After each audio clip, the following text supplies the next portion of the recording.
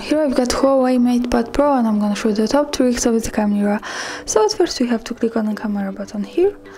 And now we are in the standard photo mode, so let's look at all of these settings around. And let's focus on this settings bar here. So here we can change the modes of this camera. As you can see, beauty mode, photo mode, video mode.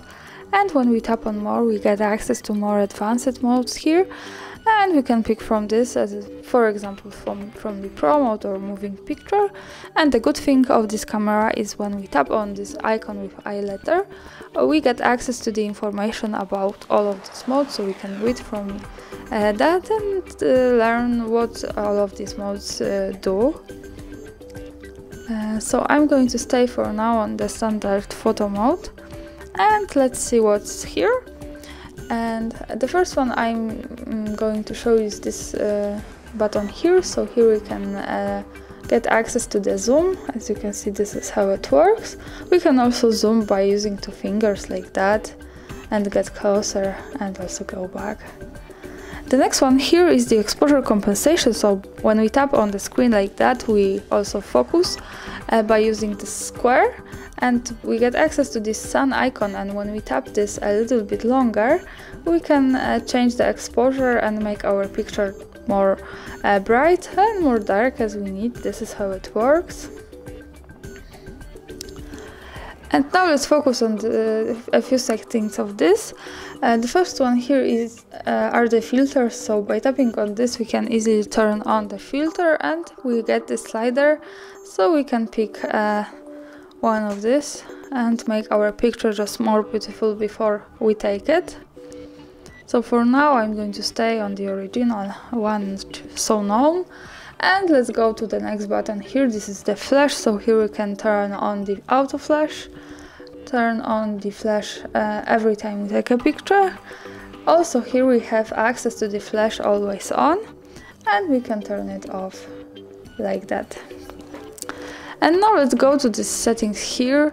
By tapping on this, we get access to the more advanced settings, and we can pick from the general settings and the capture settings. And we start with the resolution. So here we can change the quality of our picture and also the resolution. This is connected here, and we can pick from 4 and 3 and with 13 megapixels. This is recommended, and this is what it looks like. And also from 1 and 1 with 10 megapixels. This is how it looks like. And the third option is the full screen resolution with 11 megapixels. So this is how it looks like. I'm going to stay on the recommended one for now. And now let's go to the next line here. These are the location tags. So here we can turn on this button to save the location of our picture and also turn it off like that. The important thing is to make it work. Even if it's turned on, we have to be connected with the internet, for example with the Wi-Fi, and we have to turn it on the location of this device here. So I'm going to take a picture to show you how it looks like.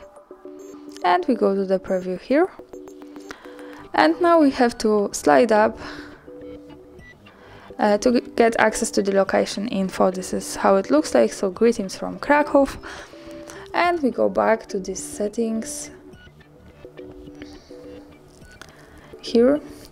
And let's move to the capture settings. The first one are the assistive grid. So by tapping on this, we can turn on and turn off the grid lines.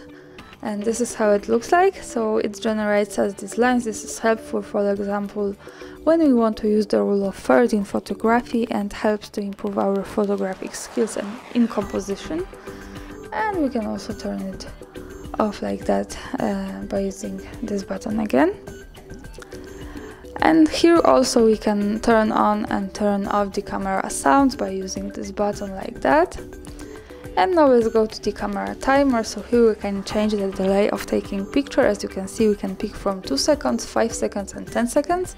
I'm going to pick 2 seconds to show you how it works. And let's take a picture. And as you can see, the picture was taken with 2 seconds delay. I'm going to turn it off now.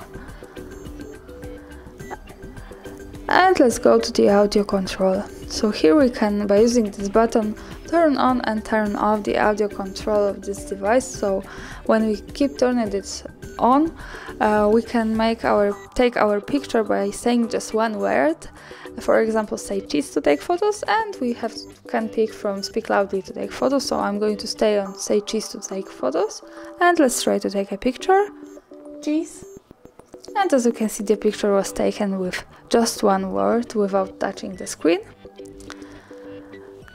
And after turning it on all of these settings, we may want to go back to the original settings, so we can do it by just restore defaults here and OK.